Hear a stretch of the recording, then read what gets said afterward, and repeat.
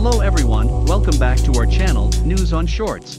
Russia announced a new drawdown of military forces from the Moscow-annexed Crimean peninsula on Thursday, despite Ukraine's Western allies meeting similar announcements with skepticism. Units of the southern military district that ended tactical exercises at training grounds on the Crimean peninsula are returning by rail to their permanent bases, the defense ministry said in a statement carried by Russian news agencies.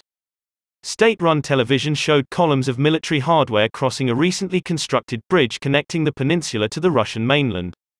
Thursday's announcement is the latest reported drawdown of a Russian military force estimated by the West to be more than 100,000 troops, which Washington had said could be preparing to invade.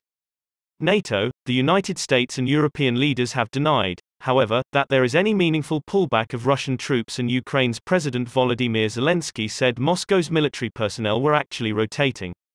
Russia took control of the Crimean Peninsula in 2014 and threw its weight behind pro-Moscow separatists in fighting that broke out that year and has claimed more than 14,000 lives. Thank you for watching. Please like and subscribe.